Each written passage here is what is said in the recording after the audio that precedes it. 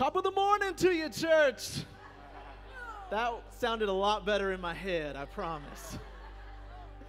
No, I mean, Thanks Patty's Day is never on a Sunday, so I just had to do it once. Hey, it's good to see you. Thank you so much for being here for our worship service. Will you stand and we worship a risen Savior? He's alive, church. There's no other God that can claim that fact. So let's sing about that this morning.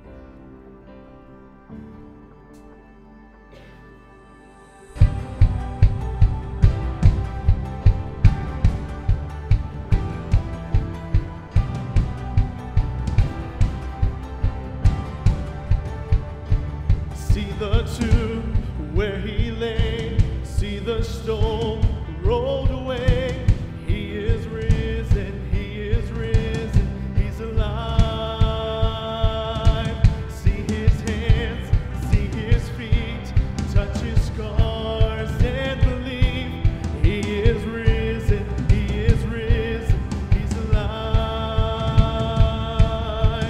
He lives, he's alive. He lives, all honor and power are his, all glory forever, amen. Jesus lives. Hear the shackles breaking free, hear the song of the redeemed. He is moving, he's alive. So take this freedom, take this love. Can you feel it rising up? He is here, he's alive. He lives, all honor and power are his, all glory forever, amen. Jesus, oh, he lives, all honor and power are his, all glory forever, amen. Jesus lives. Oh, Jesus lives. Church, he took my sin. He took my sin and my shame, and he left it in the grave. Sing about that. You took all of our shame and you left it in the grave. We're forgiven. We're forgiven. The work forever done, only by the blood. It is finished. It is finished. Sing it again. You took all of our shame and you left it in the grave. We're forgiven. We're forgiven. The work forever done, only by the blood. It is finished. It is finished.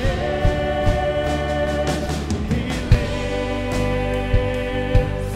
All honor and power are his. All glory forever, amen. Jesus, oh, he lives. All honor and power are his. All glory forever, amen. Jesus lives. Oh, Jesus lives. He's alive, church, and we can rest in him. We can rely on him. He's our cornerstone. Sing this out and let's praise him.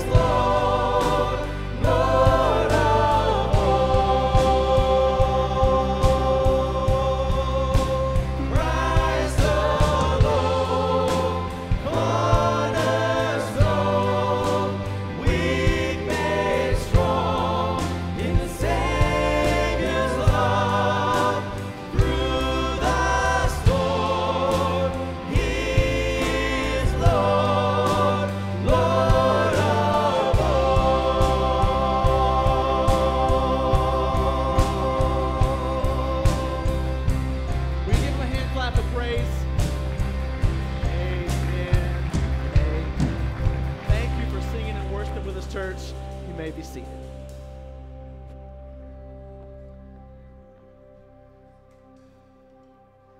Hey, good morning, church. I'm Brandon. I'm the college and career young adult ministry leader here at Lebanon. Just want to say good morning. Welcome. Thank you for being here. If you're a first-time guest with us this morning, I want to ask you to do one thing only. Look at the back of the pew in front of you where you can find either a QR code or a paper copy of a Connect card. If you'd fill that out, just give us a little bit of information. I promise you we're not going to spam your email. We're not going to send you a bunch of phone calls. But if you'd take that and go see at the end of the service one of our welcome team members, we'd like to give you a little gift just to say thank you for being here and maybe ask how we can pray for you, how we can get you connected with Lebanon.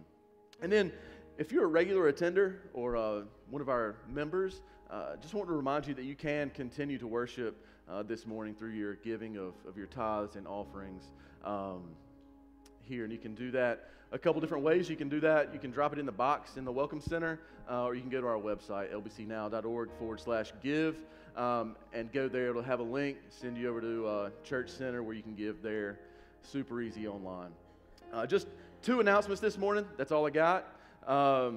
Just a reminder, next Saturday is the church-wide fellowship and the students versus adults basketball game. This is a fundraiser so that we can send our youth to camp this summer, help reduce that cost. So if you want to come, see some healthy, maybe aggressive competition between the students and the adults, you need to go ahead and register. So go ahead and get registered this week. You can do it right now. You want to offend me, pull out your phone, register right now. It'll cost $10 per adult, $6 per kid. And also, we're doing a Italian-themed cook-off. And if you register for that, it's $15, but that covers your entrance into the game. And we'll judge a couple different categories, see who's got the best Italian dish. And if you're not competing in the cook-off or whatever, we just ask that you bring some finger foods, enough for your family and some to share. And then our next announcement is Good Friday. Come with us, 7 p.m., right here. We're going to celebrate the Lord's Supper together, remembering Christ's sacrifice for us in our place as we look forward to Resurrection Sunday. It'll just be a sweet time of worship together as we remember Christ our King. If you'll stand with me, I want to read from 1 John chapter 4 as we go back into singing and worshiping the Lord. I just want to remind you, 1 John chapter 4, verses 9 and 10, it says, "In this, the love of God was made manifest among us, that God sent His only Son into the world so that we might live through Him. In this is love, not that we have loved God, but that He loved us and sent His Son to be a propitiation for our sins." Church, God reached out to us first in love, bringing His Son to us to pay for our sins on the cross. Remember that as we return to worship. Let's pray for us. God, we just thank you for your goodness in loving us so much that you sent your Son to come to earth to walk in our mess along beside of us, God, and then to die to live a sinless life and die in our place for us, to pay the penalty of our sins that we could not pay. God, we thank you, God, and because of that, we worship you. God, I ask that you be with us this morning. Fill us with your Spirit. Be with Matt as he brings a sermon. God, just clear his mind of all the distractions, God, and just speak through him as your mouthpiece. It's in Christ's name we pray. Amen. Will you sing this with us? Man, let's worship and praise God for the love that He bestows upon us. I've got a friend, closer than a brother. There is no judgment. Oh, how He loves me. I've got a friend. He is my strength. He is my portion. With me in the valley, with me in the fire, with me in the storm. With all my life, testify, hallelujah, we're not alone. God really loves us. God really loves us. Hallelujah. Oh, praise my soul. God really loves us. God really loves us.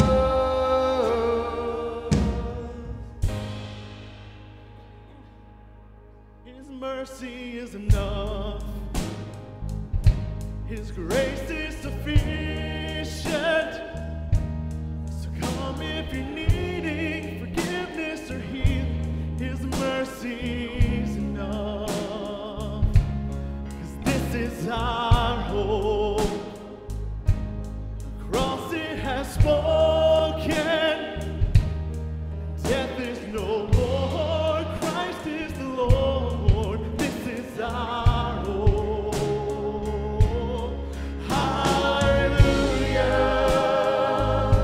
We're not alone. God really loves us. God really loves us. Hallelujah. Oh, praise my soul. God really loves us. God really loves us. What a father, what a friend, what a savior he is. What a father, what a friend, what a savior he is. Hallelujah. We're not alone.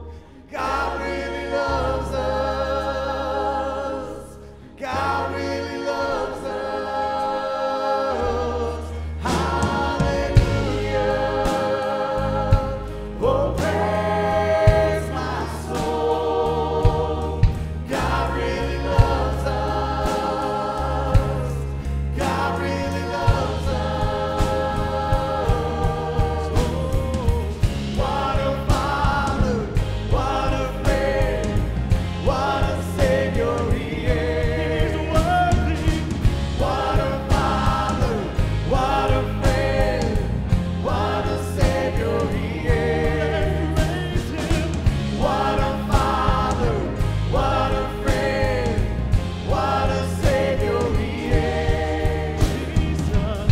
What a father, what a friend, what a savior he is. Oh, what a friend we have in Jesus. All our sins and griefs to bear. What a privilege to carry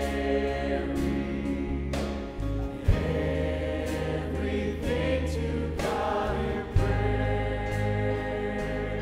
Oh, what a friend we have in Jesus. All our sins and griefs to bear. What a privilege to carry everything to God in prayer. Are you thankful for that friend that we have, church? Listen to this verse from Romans as we continue on this theme of love. Romans 5, starting in verse 6, it says this: For while we were still weak, at the right time Christ died for the ungodly. For one will scarcely die for a righteous person, though perhaps for a good person one would dare to even die. Catch this. But God showed his love for us in that while we were still sinners, Christ died for us.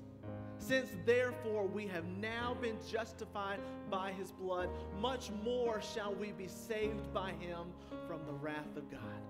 Verse 10 says, for if we were enemies, we were reconciled to God by the death of his Son. So much more now that we are reconciled, shall we be saved by his life. Church, let's praise him for that love.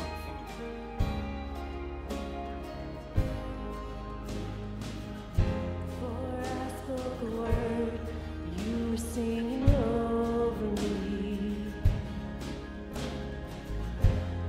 You have been so, so good to me. For I took a breath, you breathed your life in me. You have been so, so kind to me. Oh, the overwhelming, never-ending, reckless love of God. Oh, it chases me down, fights till I'm found, leaves the 99. And I couldn't earn it, I don't deserve it, still you give yourself away. Oh, the overwhelming, never-ending, reckless love of God.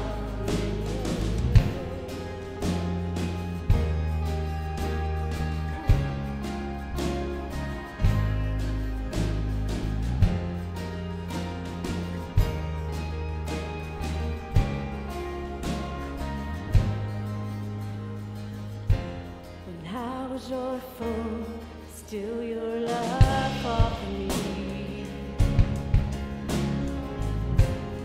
You have been so, so good to me.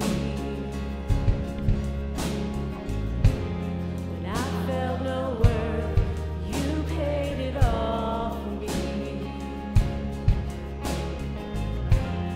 You have been so, so kind to me. Oh, the overwhelming, never-ending, reckless love of God. Oh, it chases me down, fights till I'm found, leaves the 99. And I couldn't earn it, I don't deserve it, still you give yourself away. Oh, the overwhelming, never-ending, reckless love of God.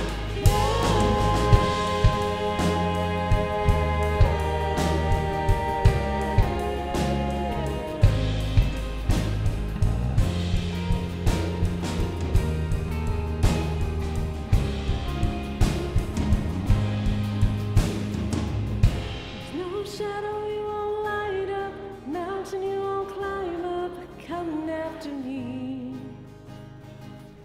There's no wall you won't kick down, lie you won't tear down, coming after me. There's no shadow you won't light up, mountain you won't climb up, coming after me. No wall you won't kick down, lie you won't tear down, coming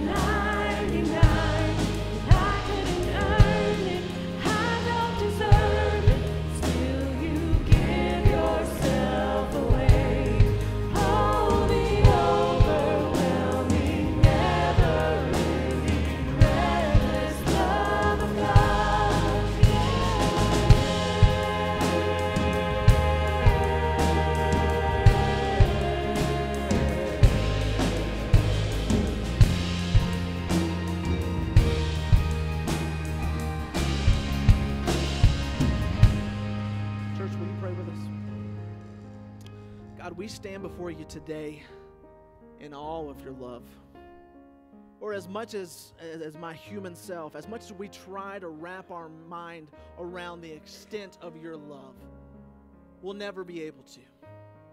The fact, God, that you were willing to sacrifice your son for me, knowing everything that I would do, knowing how I would fall short, but that didn't stop you from sending your son for us, from extending a love like we will never know from anywhere else except from you. So God, I praise you for your love. Lord, I thank you for the fact that we can rest in you, that you're a God that lives and a God that is reliable, that when the seas rage, when the wind blows, when the uncertainty of life hits us, there is a constant figure. There is a place that we can rest, that we can lean on, and that's you, God. God, I praise you for that fact. Lord, we want to know you better. We want to hear from you. So God, as your word is proclaimed, may we hear truth today. God, be with us in every aspect of this service. May your name be glorified. In your name I pray. Amen. Thank you for worshiping with us, church. You may be seated.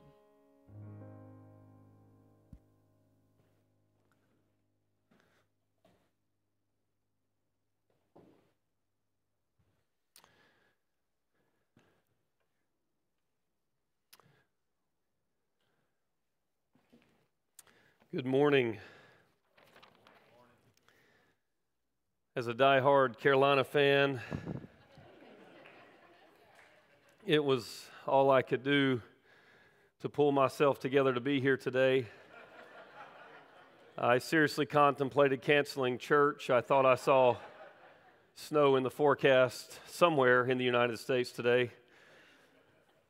You do have to give some credit to NC State. What a long run they made in the tournament this year to win that last night. 5 straight games. They played really well, played out of their heads. I don't know how they did it. I thought for sure they would wear down at some point and break down, but they managed to pull out the victory. And so for all of you NC State fans, congratulations. The average age in the United States is 38 years of age, so over half the country is not old enough to really remember the last time NC State won an ACC championship, being 37 years ago. So y'all enjoy. When Jeff Rail and Nate Cockman walked by me during the first song, I threw up a bit in my mouth with all of the NC State stuff they were wearing. But it got me reflecting. Of course, I was too upset to go to bed right away last night, and so I did a little bit of research, and I want to begin today's message with a little segment I'm calling Back in 1987.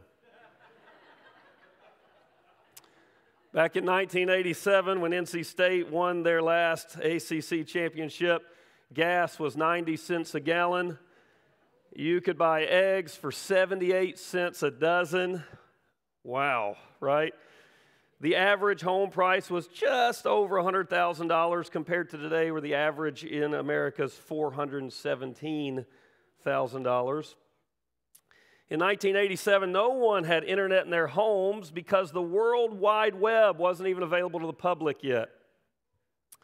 Nokia introduced its first ever cellular mobile phone, and it looked something like this.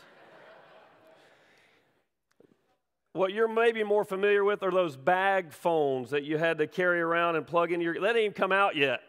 Wasn't even out yet. The most popular car bought in America was this beautiful Ford Escort. Went brand new for just under $7,000. If you were a little bit larger family, you would have enjoyed this beautiful Chevy Astro minivan for a price of about $10,000.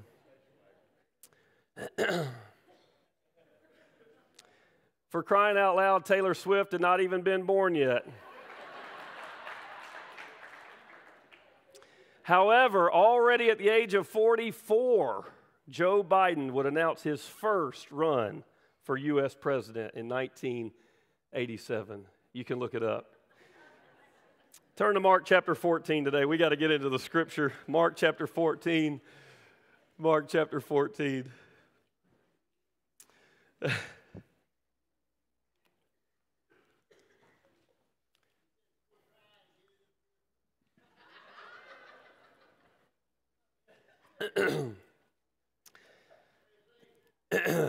Mark chapter 14.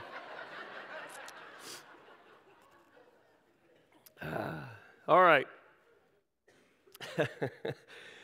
If you don't have a Bible, you'll find Mark 14 in the Pew Bible. There are Bibles in the back of the pew in front of you. If you don't have one, I encourage you to take one. Mark 14, you'll find it on the pew in the Pew Bible on page 1012. We'll be starting in verse 53 in just a moment. I've titled today's message, Self-Denial or Self-Defense. Probably another title that would serve well for this would be A Tale of Two Trials. A Tale of Two Trials. We are now at the last chapter in Jesus' life. We are at the most difficult time that he will experience. Last week he was in the Garden of Gethsemane praying, agonizing over the coming judgment of God and wrath of God that would be poured out for sin on Jesus, the sinless, spotless Lamb of God, Son of God. Jesus, knowing what awaited him, was agonizing there in the garden. His disciples were told to watch and encouraged to pray, and 3 times he came and found them sleeping instead. And then he was arrested. One of his very own, one of the 12, Judas, who Mark highlights for us, describing as one of the 12 again. Judas comes and betrays Jesus with a kiss, leading them under the cover of darkness, leading the scribes and the Sanhedrin and the religious rulers of the nation of Israel, leading them under the cover of darkness to where Jesus would be, and then kissing him and betraying him for money. One of his own had turned on him, and then he was seized and arrested, and everyone, it says, all, in verse 50 of Mark 14, they all left him and fled. And then it even mentions a young man in verses 51 and 52 that was kind of following these events as well, and wearing just what he would have slept in, a linen cloth. And when they tried to capture him, who was following Jesus, he left everything he was wearing in their hands to get away. And Mark is saying to us, here's one who left all and in shame fled. He left all to not follow Jesus. Everyone has gone. Jesus is alone. And in verse 53 and following in this chapter, Mark is going to present to us a strong and stark contrast between Peter and Jesus. This is Mark's final sandwich story, where he begins a story, interrupts it, tells a whole other story, and then comes back and finishes the first. In fact, both Jesus and Peter face trial here. Watch this, and let's just read the whole text together. It says, and they led Jesus, after he'd been arrested, they led Jesus to the high priest, and all the chief priests and the elders and the scribes came together. And Peter had followed him. Well, this is interesting. Peter is kind of following. Isn't this a good thing? Doesn't Mark present being a disciple as one who follows Jesus? But notice how it's described. He followed him at a distance. Right into the courtyard of the high priest. This would have been at his home. And as Peter was sitting with the guards, here's another interesting phrase. He's following Jesus, but at a distance, but he's not with him. He's with someone else. He is with the guards and warming himself at the fire. Now the chief priests and the whole council were seeking testimony against Jesus to put him to death. But they found none. For many bore false witness against him, but their testimony did not agree. And some stood up and bore false witness against him, saying, "We heard him say, 'I will destroy this temple that is made with hands, and in 3 days I will build another not made with hands.' Yet even about this, their testimony did not agree." Stop there for just a moment. What is going on here? They're trying to find some witnesses to accuse Jesus of something that would be worthy of a capital offense so that they could put him to death. After all, that was their motive. That's what they were trying to do. This has been described as a kangaroo court because even in the Jewish court proceedings, they were doing several things illegally here, according even to their own law. They were meeting at night. They weren't allowed to do that. They were holding the trial in a private residence. They were not allowed to do that. It should have been held in the temple district and precinct. They were holding it during the week of Passover, again, which was illegal. There were false witnesses that were brought, and their testimony did not agree. And that should have done away with the trial right there. Several Jewish laws were being broken in the way in which they were holding this trial and court. And they were accusing Jesus of having said that he would tear down the temple, the one that Herod had built for the Jews, and that he would build another one not made with hands. But Jesus never actually said that. Jesus, in fact, mentioned that the Father would be the one that would destroy the temple. He wasn't saying that he would necessarily do that. When he did publicly speak of a temple being destroyed and being rebuilt, he was speaking of his own body and his death, burial, and resurrection. So the high priest is kind of in a difficult spot here. He's trying to get Jesus accused of something worthy of capital punishment. Everything's going poorly. Now he steps in, much like a flamboyant attorney in a courtroom setting would come out to the public. And verse 60, the high priest stood up in the midst and asked Jesus, "Have you no answer to make? What is it that these men testify against you?"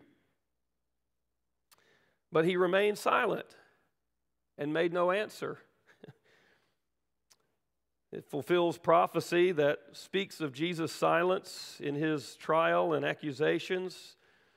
But why does Jesus need to give an answer for testimony that everyone can see doesn't agree and doesn't match and is false? He doesn't need to answer that. He was silent at the first accusations. He's silent again even when he's asked about it.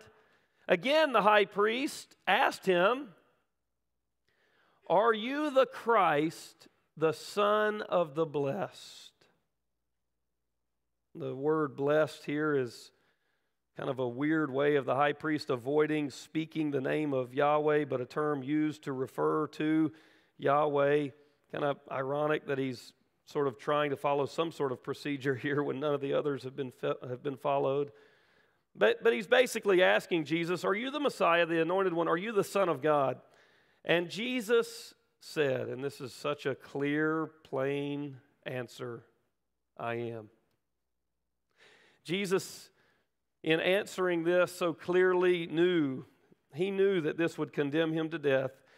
He said, "I am," but he went further. He didn't just stop there. He said, "You," plural, speaking to everyone in the room. He said, "I am, and you all will see the Son of Man," a term that refers back to Daniel 7, verses 10 through 14. "You will see the Son of Man seated at the right hand of power." And most translations capitalize that word power because he's clearly speaking about the Father, and he's speaking of the throne room in heaven. He's speaking of a place of equality with the Father. You will see the Son of Man seated at the right hand of power and coming with the clouds of heaven. So he's saying he'll be seated in a divine position. He'll return one day, coming in the clouds of heaven. A divine vehicle will transport him.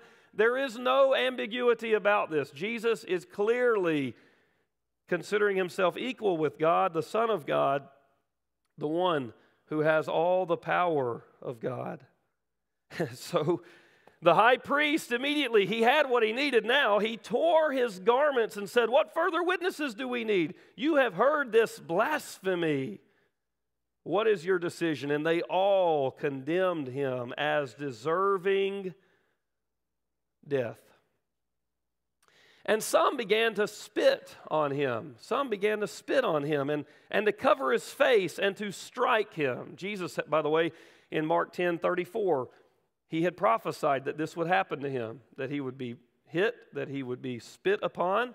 They began to spit on him. They began to cover his face and to strike him, saying, "Prophesy." Who hit you?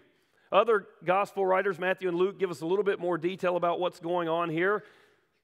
But they're hitting him in the face and they're saying, "Prophesy, tell us who hit you." And the guards received him with blows. Interestingly enough, Mark now is going to answer that in his colorful way of writing. He is going to answer that challenge for Jesus to prophesy by recounting now what happens with Peter that Jesus had prophesied about earlier would happen. So if we wonder if Jesus has the power and authority to know who's hitting him, to prophesy about events that have yet happened, he's about to record what Jesus had already said would happen and show us how it does happen. So he is going to answer that accusation with the acknowledgement that Jesus has that power. Now verse 66, back to the beginning part about Peter. "And as Peter was below in the courtyard, one of the servant girls of the high priest came. And seeing Peter warming himself, she looked at him and said, 'You also were with the Nazarene Jesus.'" By the way, that's a good accusation for Peter to be able to have made of him. One of the things that Mark tells us a disciple is one who is with Jesus. One who is with Jesus. Jesus, when he called the disciples, he appointed them and he called them apostles so that they might be with him. Here's a girl saying, hey, you have been with him. That's a good accusation.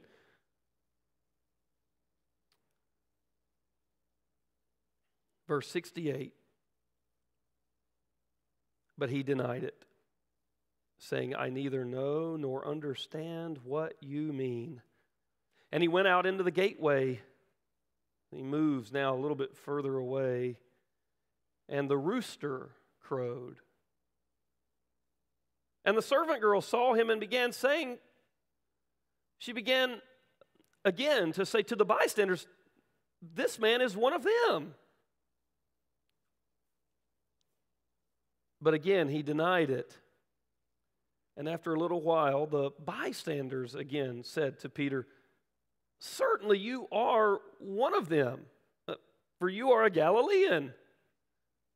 But he began to invoke a curse on himself and to swear, "I do not know this man of whom you speak."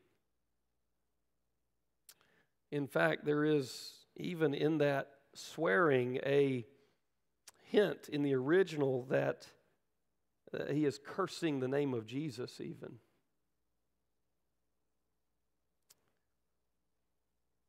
And immediately the rooster crowed a second time, and Peter, here's Mark connecting the dots for us that Jesus can prophesy. Peter remembered how Jesus had said to him, "Before the rooster crows twice, you will deny me 3 times." And he broke down and wept.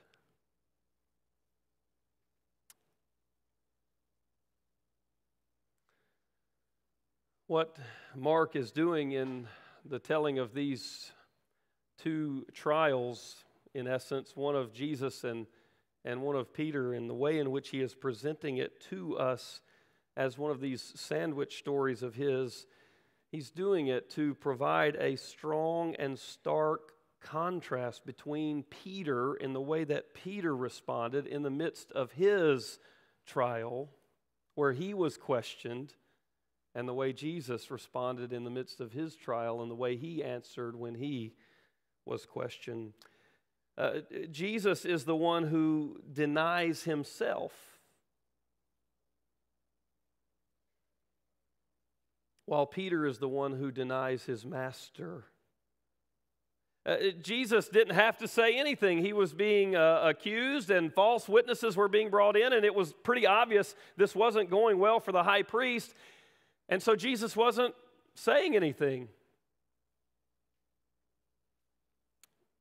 Could he have defended himself? Could he have said, no, that charge that you're leveling against me, saying that I said I would destroy the temple? I didn't say that. Could he have defended himself? Could he have preserved his life? Could he have even remained silent and avoided death?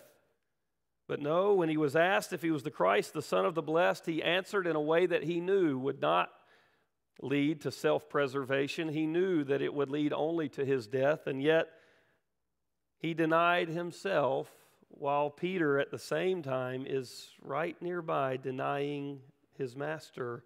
Jesus remains faithful to the Father. Peter in this scene is unfaithful to Jesus. Jesus is bold and truthful in his testimony of his identity, all the while Peter is cowardly and lies about his identity. You may want to notice there in verse 71, I didn't mention it or highlight it when we were reading through it, but in verse 71, the third time Peter denies there with the bystanders, he invokes a curse on himself and he swears and he says, I do not know this man. I do not know this man, is what Peter says of Jesus. Peter could not have at that moment, he could not have uttered words that were more deceitful and untrue and at the same time more truthful.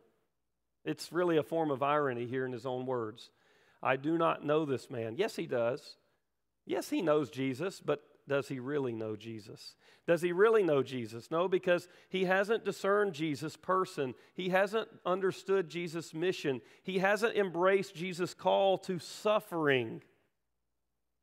You see, in Peter saying he doesn't know Jesus, he is speaking truth and deceit at the same time, because in truth there is a sense in which he doesn't know Jesus. One author put it like this: when Peter said, I do not know this man, we're seeing a high form of irony. He knows Jesus, but actually he doesn't. He, along with all of the disciples, appear to have failed in discerning Jesus' person. They have failed to understand and embrace his mission. They have all become unfaithful to Christ at this moment.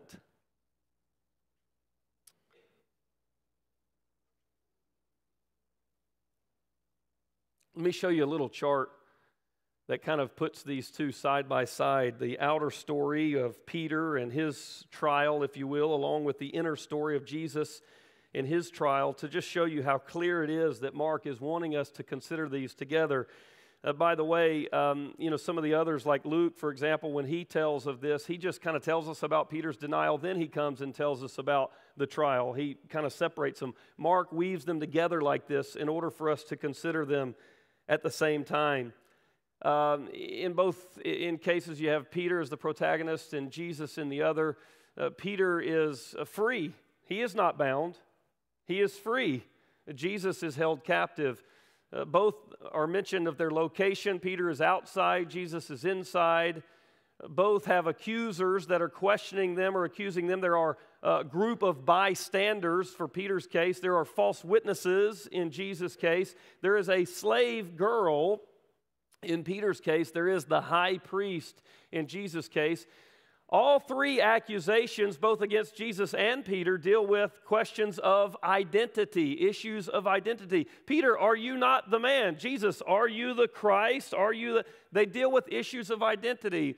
In each case, there are three responses. Peter denies, curses and swears. Jesus is silent, then affirms and explains. What results from that?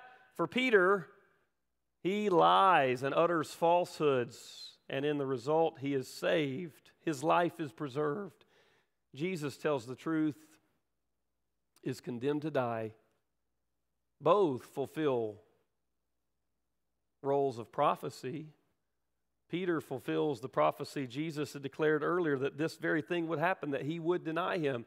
Jesus fulfills the blindfolded prophet prophecy, both in the Old Testament as well as just his prophecy coming to fruition here right after that.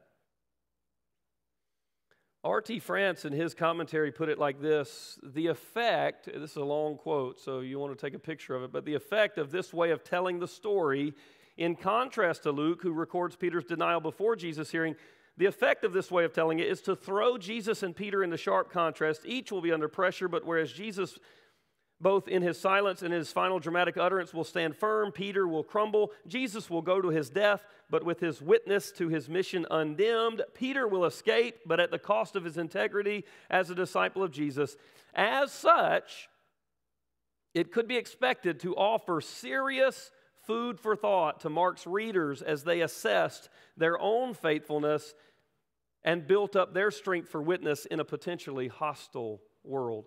So what is Mark doing with this as he is writing to his audience at that day, Christians who are struggling to remain firm and stand strong in their faith in Christ? He is giving serious food for thought for us, for Christians that day, and even for us, to build up our strength, to assess our own faithfulness for how we would witness of Christ in a potentially hostile world.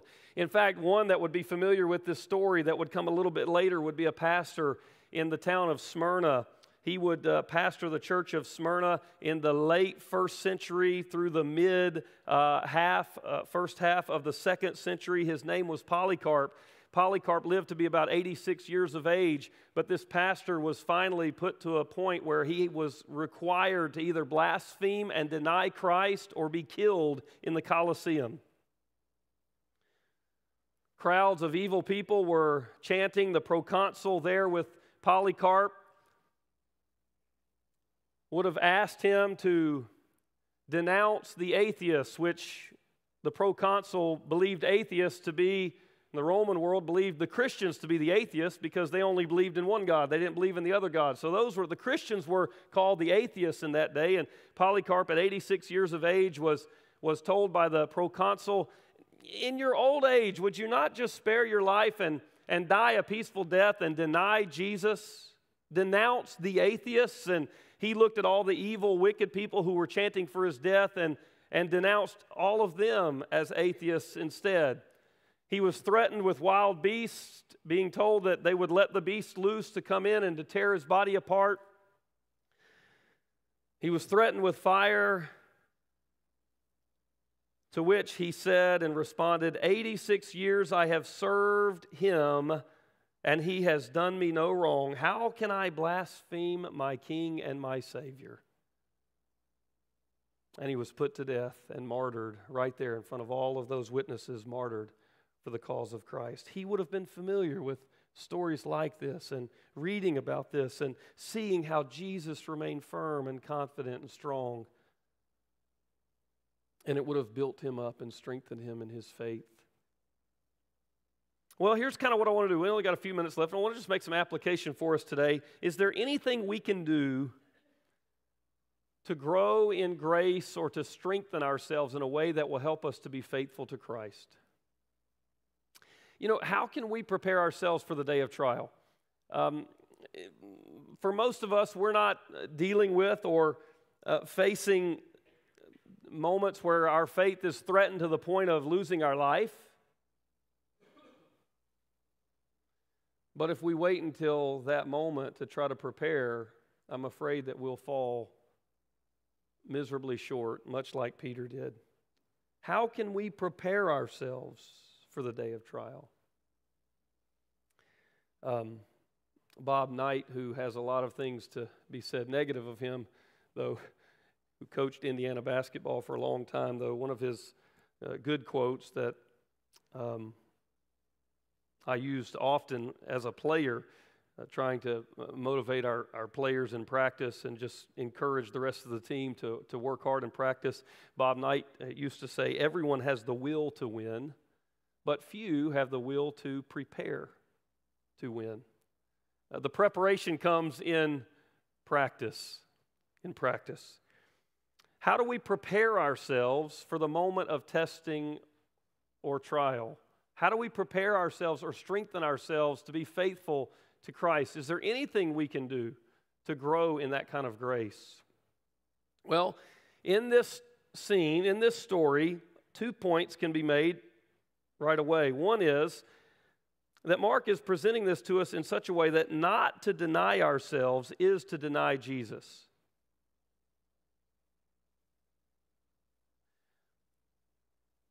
You say, what does that mean? Peter would not deny his own safety. He would not deny himself the protection and the comfort. And so in doing that, he denies Christ. And what Mark is doing is presenting to us a little bit of an equivalency here.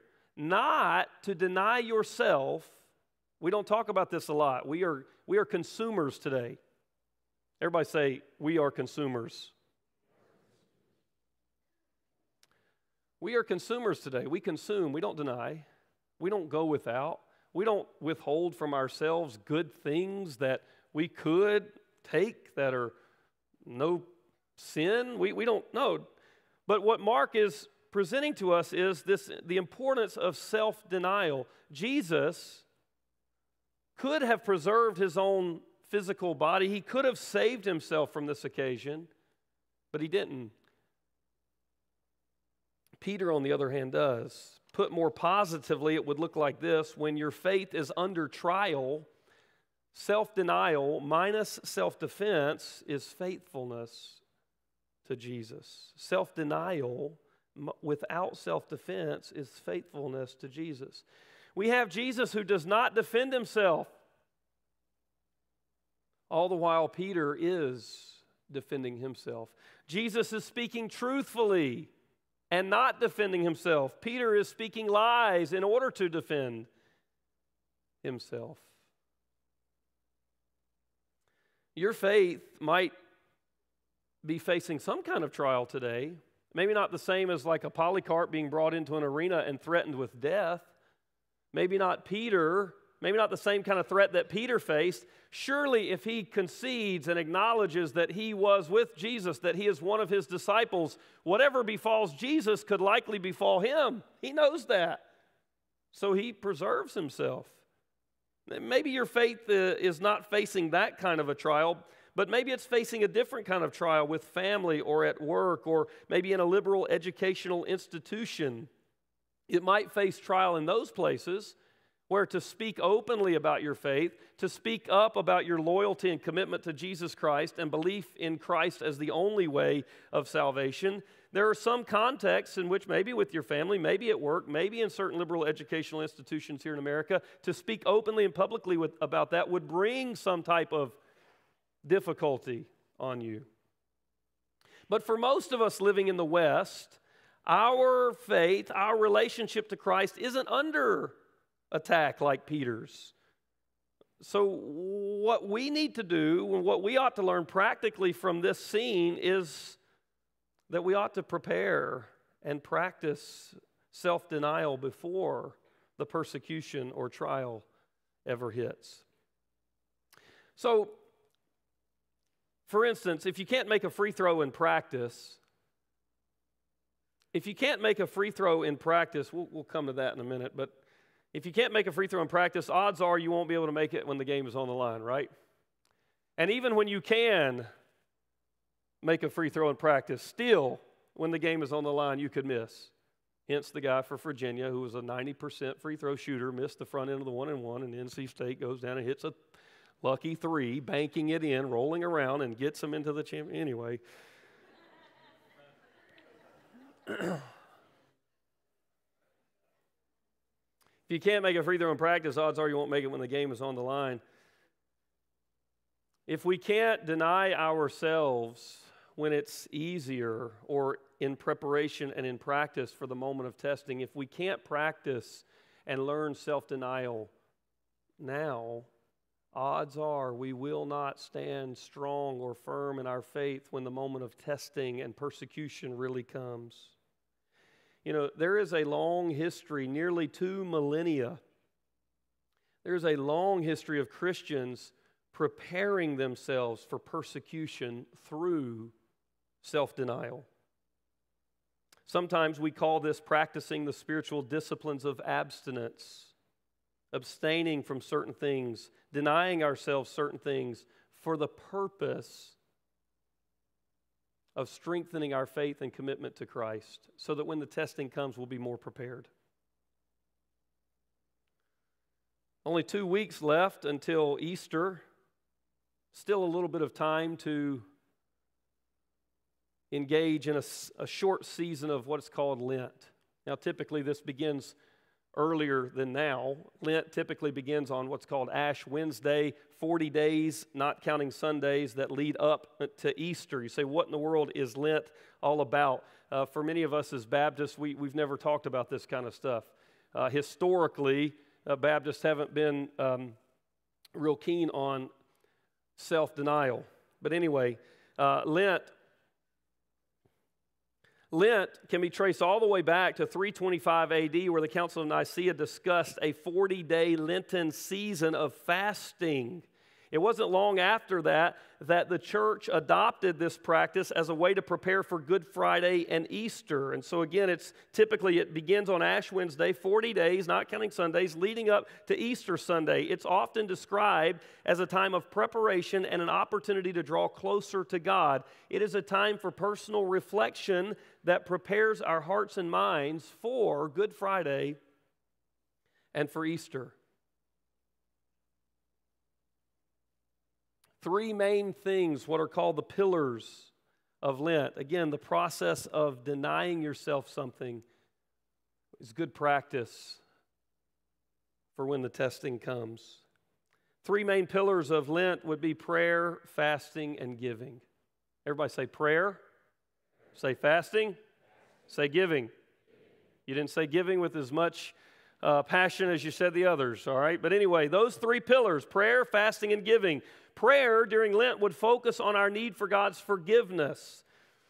Involves repenting and turning away from our sins and receiving God's mercy and love, and just reminding ourselves of that. Time in devotion of prayer during this season leading up to Good Friday and Easter. Fasting involves the giving up of something.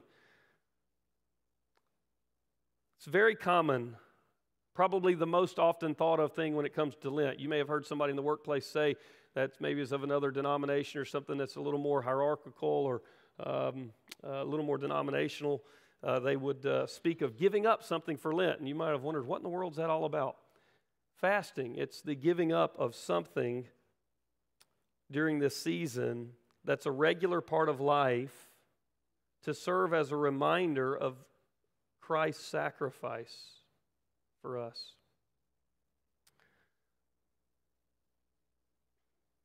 It's a time that you can replace what you would do with more time to connect with God. And then giving money to the church as a way of responding to God's grace and generosity and love with grace and generosity and love towards others. Prayer, fasting, and giving. Forms of self-denial that can prepare us for when the moment of testing comes. Because if we never prepare, we will not be ready when the day of trial comes.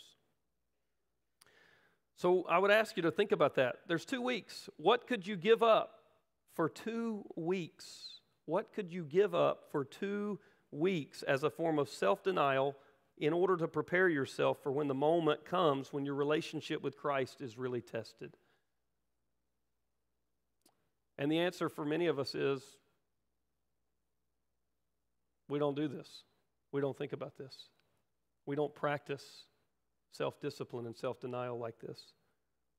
I really want to challenge you to do that. I don't want you to just sit here and listen to this and then go home and not do anything about it. I really want you to think about this. Make a list. What are some things or something that I could give up for the next 2 weeks as a form of self-denial to prepare myself for when the moment comes when my relationship with Christ is really tested?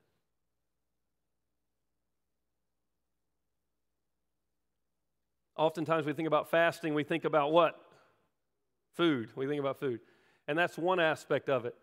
You know, you could say, I'm going to give up certain foods during these next 2 weeks. Or I'm going to give up lunch. And during lunch, I'm going to pray and I'm going to draw closer to Christ. Or I'm going to give up lunch 2 days a week over these next 2 weeks. Or I'm going to give up sugar or chocolate or peach cobbler or Girl Scout cookies or coffee or at least flavored coffee. Or, you know, is there something that you could deny yourself that would teach and prepare yourself in drawing closer to Christ? It's not just food that you can go without. Nowadays we speak of fasting in terms of giving up other things. Social media for the next 2 weeks.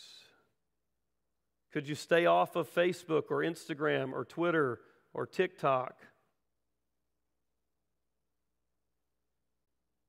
Lift your mood. You say, for the next 2 weeks, I'm not going to do that. I'm not going to just buy something to lift my mood. For some, that may not be a problem at all. For others, it may be a real problem. Or giving up intimacy with your spouse even for the next 2 weeks. 1 Corinthians 7 even mentions that as something that if both agree upon, giving it up, specifically for devoting yourselves to prayer, you could do that. 1 Corinthians 7, it's literally a practical New Testament point. Tim Keller wrote once that counterfeit gods were anything so central and essential to our life that should we lose it, our life would feel hardly worth living.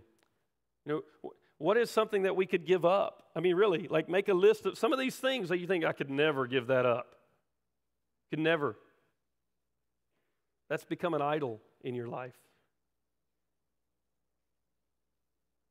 Our boys, they like to play video games, and so the thing that we discussed a couple weeks ago with them was giving that up. Now, they only get to play 30 minutes a day, 2 days a week. That's their limit for video games. Hopefully some kids in here, are hearing this going, please don't do that. But we asked them to give up one of those days. So just 30 minutes one day a week for the season of Lent, and during this to try to draw closer to Christ. One author writes about Lent: in our contemporary Christian culture where the self is often the focus, of social media posts, of sermons, even of worship songs. How many of our worship songs is self the focus? In a contemporary Christian culture where the self is often the focus, Lent steers us to the cross where we contemplate our fallenness, our finiteness, and our frailty. When we stop drinking from the broken cisterns of the world, we gain a heightened awareness that our deep thirst can only be quenched by the living water. Instead of being quick to slap on a temporary fix, whether it is chocolate or the distraction of a television show, fasting helps us understand only the one true God can meet our needs and quench our thirst. Most of us don't realize how deeply we hunger and thirst for God and how deeply we need Him, because anytime we feel a moment of need in our life, we fill it immediately with something else to distract us from our need for God. That's drinking from the broken cisterns of this world, filling us in a shallow way that leaves us thirsty and hungry every other day. And when we choose to give up that, it drives us closer to our dependency upon Christ. So what could you give up? I would ask you to make a list and come up with something just for the next 2 weeks at least, and then make that a part of your regular disciplines. I want to close with just a couple quick thoughts. This entire scene toward the end of Mark is really, really disappointing. It's really disappointing. I hope you feel the weight of disappointment in these closing scenes in Mark. I mean, it's disappointing. Peter, the leader of the disciples, fails miserably. No one is there with Jesus. His own rejected him. Rome will torture him. Judas, one of the 12, has betrayed him. Peter has denied him. Not one of Jesus' friends remains with him. This is a very disappointing part in the Gospel of Mark. Even though last night was disappointing watching that game, I had 3 of my closest friends, my sons, there with me in the disappointment together. I had another close friend who was texting me as we were going through the disappointment together. I had some members of the religious Sanhedrin who were also texting me. But I was not alone in the disappointment. There were friends with me. Jesus is completely abandoned and alone. Peter, the leader and spokesman, has denied him 3 times.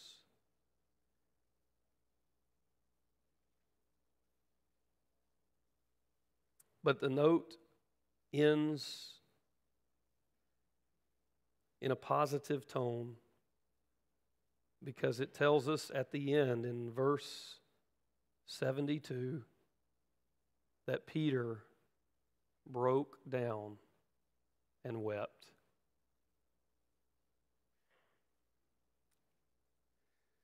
Repentance that leads to confession is God's gracious plan for restoration and renewal. Whatever you may have done in your life this week or this season or years ago, whatever you may have done in failing miserably before your Savior, God's gracious plan of restoration and renewal is available through confession, through repentance that leads to confession. Mark closes this out with a hint that there is hope for Peter. Unlike Judas, Peter breaks down and he weeps over his sin. The last thing that I would say on that point, Christian who may have failed miserably, there is hope for you. Repentance and confession is available. But then this last note as well I want to point out is that this scene highlights our absolute need for Jesus' atoning salvation. Our absolute need for the atoning death of Jesus. Everyone gets it wrong. Everyone in this scene acts evilly. Peter lies. The religious leaders for the nation of Israel conjure up false witnesses, do things illegally. Jesus' friends flee from him. No one remains. No one acts rightly in this. Peter may have shown up at this trial thinking he could do something to save Jesus. He will leave knowing that no one but Christ alone can save. We all need the absolute atoning death of Jesus. No one can save but Christ alone. So if you're here today and you've never put your faith and trust in Christ, if you're watching this online, if you've never trusted in Jesus Christ, you must trust in Jesus. We cannot save ourselves. if we were involved in this scene, we would have been just like everyone else in the scene.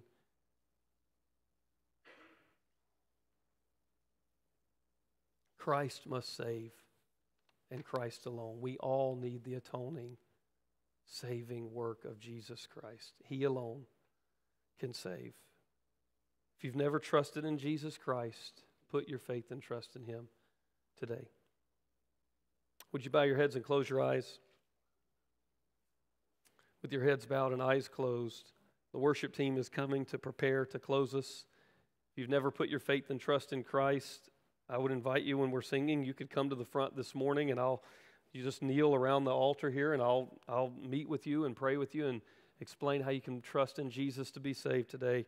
If you failed miserably and you want to come and confess before Christ today, repentance and confession is God's gracious plan of restoration and renewal for you.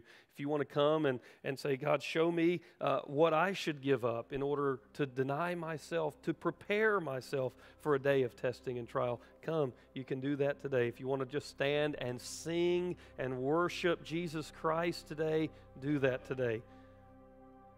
Let's stand.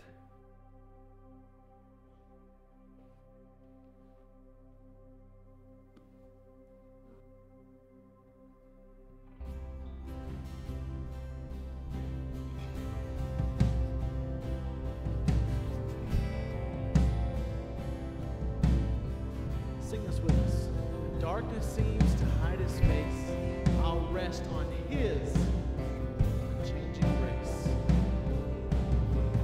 When darkness seems to hide His face, I rest on His unchanging grace. In every high and stormy gale, my anchor holds within the veil.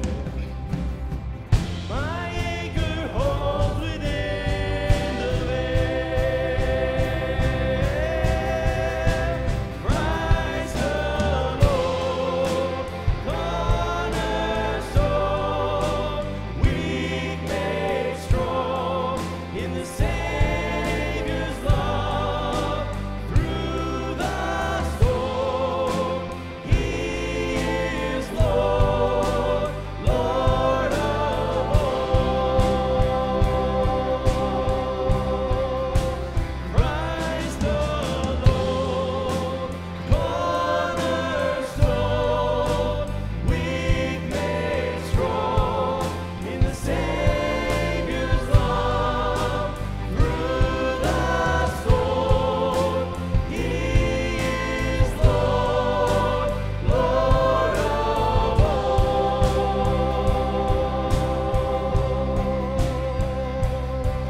It's coming back, church. Sing this.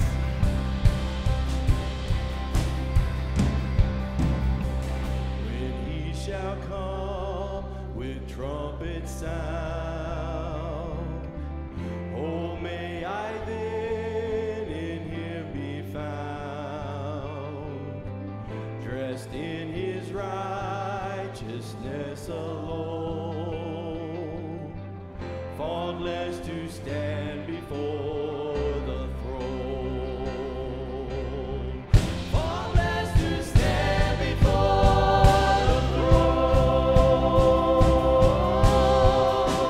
Christ alone, cornerstone, weak made strong in the Savior's love.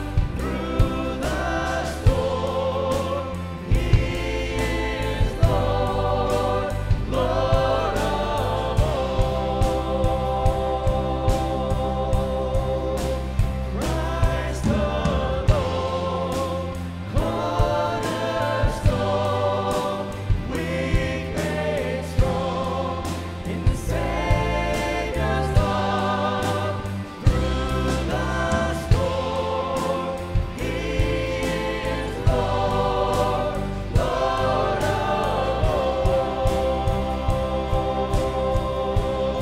Church, thank you so much for worshiping with us today. We'll catch you back here next Sunday. You're dismissed.